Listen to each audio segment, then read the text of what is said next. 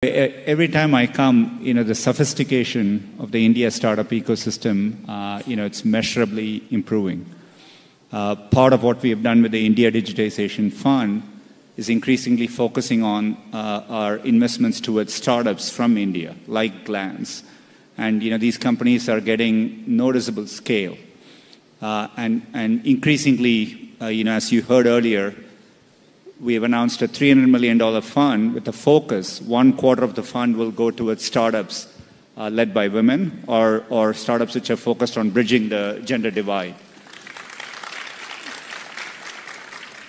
I think, to me, the opportunity India has, if you look at the US as a market, the reason startups are successful is when they build something, they have an access to a 300 million plus market. And it's easy to build something which scales across the entire country.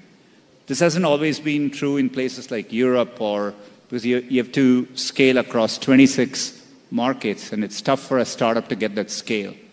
I think that's the opportunity India has.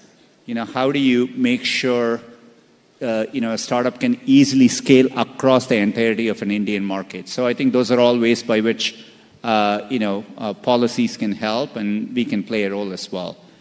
But, there is no better time to do a startup than the current moment, even though we are working through a macroeconomic moment like this.